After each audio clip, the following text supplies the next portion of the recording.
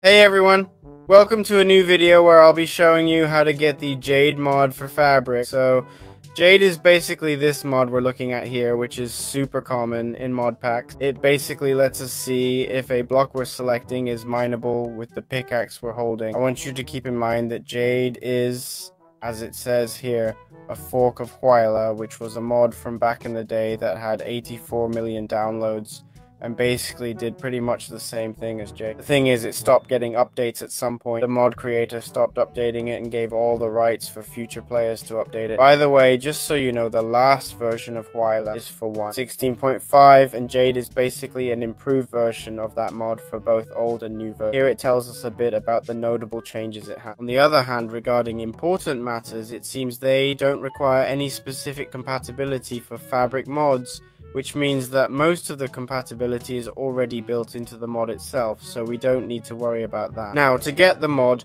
we'll go to the Files section, click on All Mod Loaders, select Fabric, and then choose the version we want for this mod. Next, we'll open the search bar, type a %appdata%, and navigate to the Minecraft mods folder. Once in the mods folder, we'll simply save the mod there. We'll copy the file address, click the 3 dots next to the Fabric version we want, select Download, wait for the 5-second countdown, and then save the mod in this folder. We also have other mods like the Fabric API and Mod Menu. Mod Menu gives us a menu of all the different mods we've installed, while the Fabric API allows for better compatibility between various mods. So if we want to ensure everything works perfectly, we can. There's another mod called Bookshelf, which basically stores information for many other mods.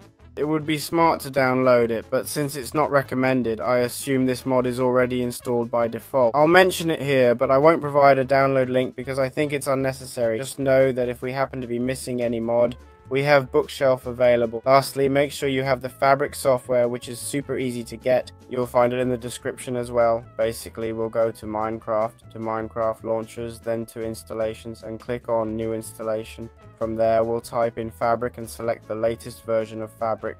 We'll click on Create, and once we've done that, we'll go to Play, click on this drop-down menu, and select the latest version of Fabric by clicking Play. This way, we'll definitely have this mod included in our game. Thanks for watching this video, subscribe, and I'll see you in future videos.